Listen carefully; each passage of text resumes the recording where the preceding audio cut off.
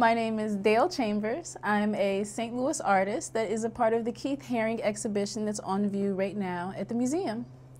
My piece is called The Queen's Throne, and today we're going to be doing some of the coloring book sheets and the workbook sheets from A Queen's Throne. I always like to make little designs on my front pages because what if the piece is being shared by other artists around me?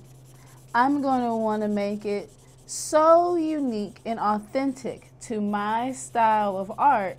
So just in case someone misplaces my workbook or I leave it in a location that I can't find it, that someone can recognize it. Sometimes that means that I'm simply adding a little bit of color and basic design elements. Everyone has their own style and aesthetic. And so when we think about design, which is repetition, patterns, and color choice, and line making, we can find a way to do it in a way that really represents who we are. In my little design for the front sheet, I just picked two colors that would, I think, accentuate the title, which is Queen's Throne, Coloring Book, and Workbook. So let's begin.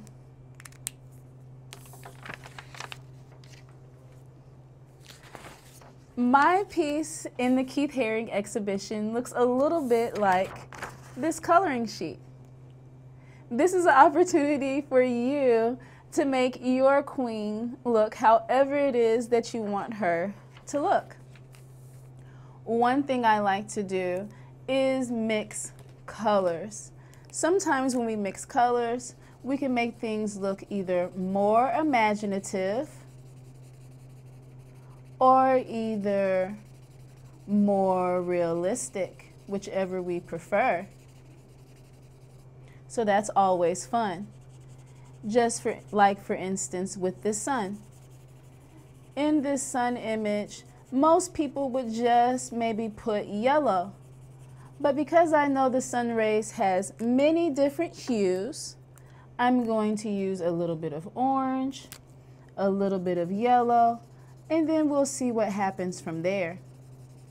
By mixing the colors up, it gives the sun a little bit more unique character and also a little bit more dimension. Now, of course, your picture of the Queen's Throne is not going to look like anyone else's, and it may not even look like the artwork that I have on view right now. But the goal is to think about place. Place is so important to us because it tells us about our shared morals, our shared values, and even our shared culture. A lot of times we think that culture means that a person might look like us or think like us. But culture is shared traditions, shared social norms, and shared values. So in my culture, people look all kinds of different and unique ways. And we have things in common, but maybe not everything. So we have the sun. The sunshine shines on everyone. And so that is a great unifier. Another cross-cultural unifier is that all people have a story of migration, no matter where it is that they're from, even if they only move next door. Maybe there is a time in your life that you've had to move. You might want to start thinking about it now because there's things about those experiences that you took with you to now. Maybe you've never moved before, but maybe your parents have moved or your grandparents have moved. There has to be something unique about the place that they came from that they took with them and maybe shared through painting, drawing, talking, and sharing stories. So let's continue. Usually when I'm drawing pictures, I like to talk to people because you never know what you'll discover. Sometimes you might meet a person and you can't get the marker top off and you might need help. And then that person might be the one to help you. Keeping up with the idea of patterns, I'm putting a little bit of a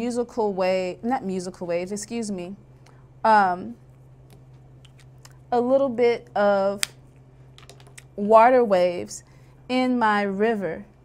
The river in my art piece for the exhibition is a symbol for migration. Just like you have a story of migration, or the culture that you're from, or the nationality that you're from, or even the ethnic group that you're from might have a story of migration, so does people from ancient civilization.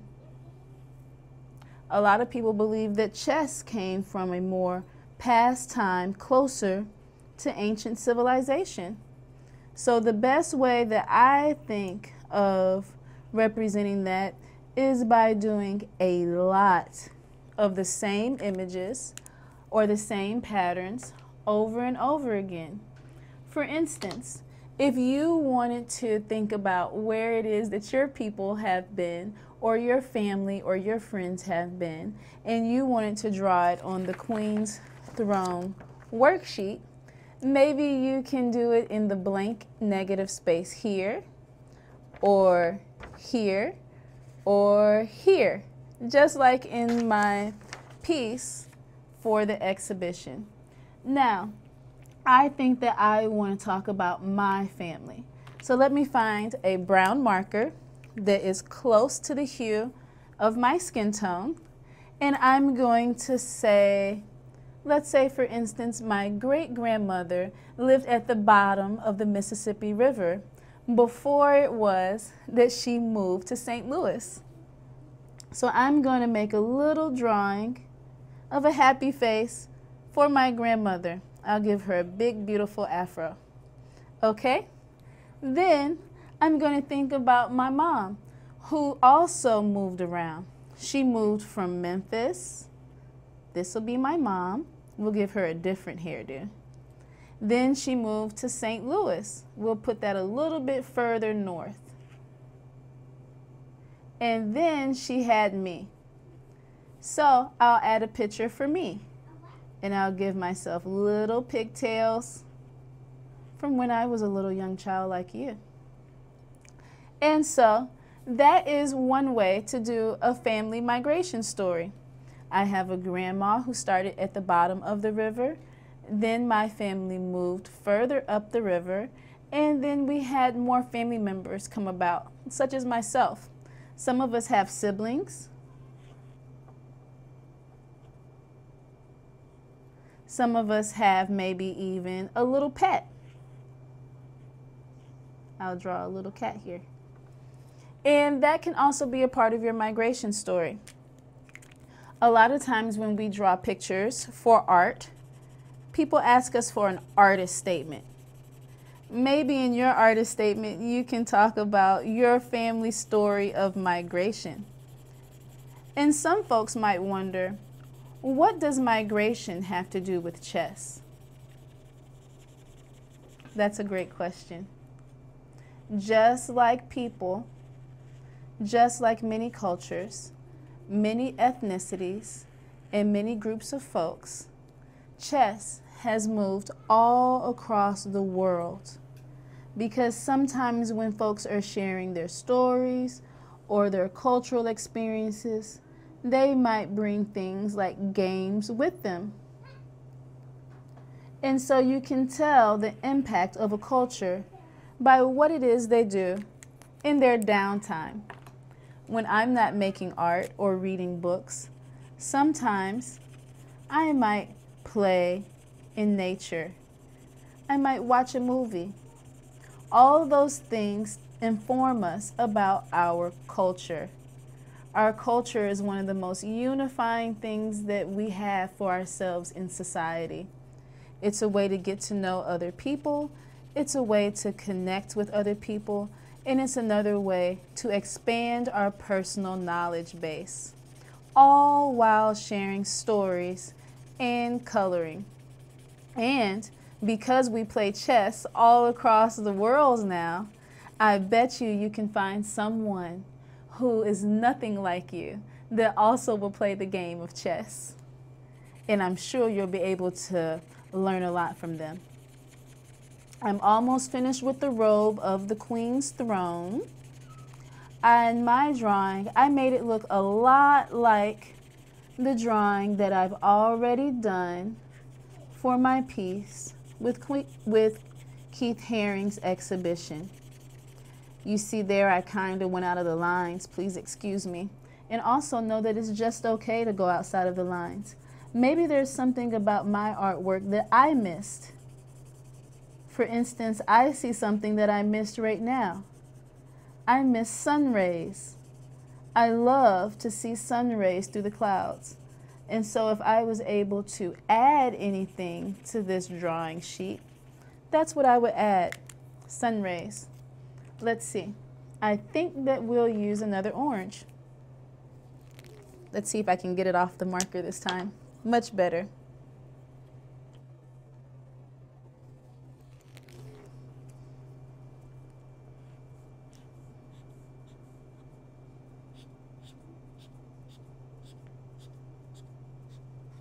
And just so that I don't forget to say what it is that I drew here, I'm going to write it at the bottom of my coloring sheet. And I think because blue is one of my favorite colors that I'll do it in blue. Like chess, people, that's supposed to be a comma, so sorry. People have traveled all around the world.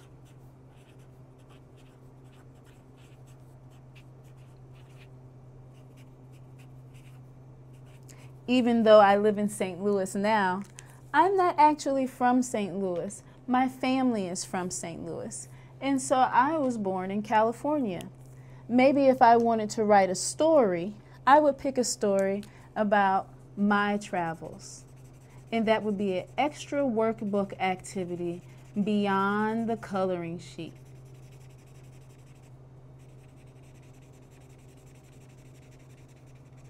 A lot of times when I'm drawing, the best thing that I can do is let my mind to be free, to show that, hey, I have an imagination. And so my imaginative thing that I did here was make her crown pink. And so we'll give it a break right now. This looks a lot like my artwork for the Keith Haring exhibition, but it also looks like a new piece of artwork. We'll come back to it soon. And again, one of the questions you might ask yourself is, where are you from? Where is your family from? Who are the people who migrated? And the second question you might want to ask yourself, or a series of questions that you might want to ask yourself, is how did you learn about chess? How did you learn how to play chess? And where did chess come from? So now we have our coloring book sheet, which is a little fun design that I put on top of the title page. And then we have the piece that looks like the Keith Haring work in the exhibition that I'm a part of.